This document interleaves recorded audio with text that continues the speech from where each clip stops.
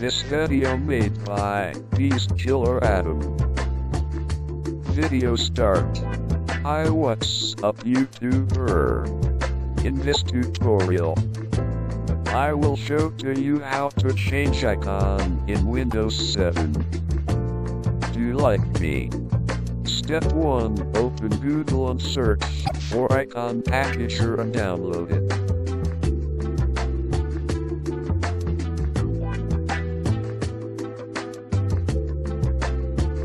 You will find it trial, no problem. Just download it.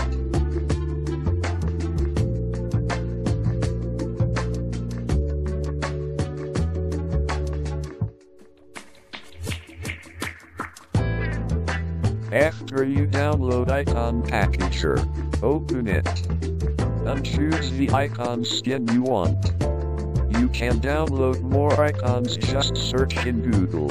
Note, remember, if you change your icons and delete the program, the icons will still.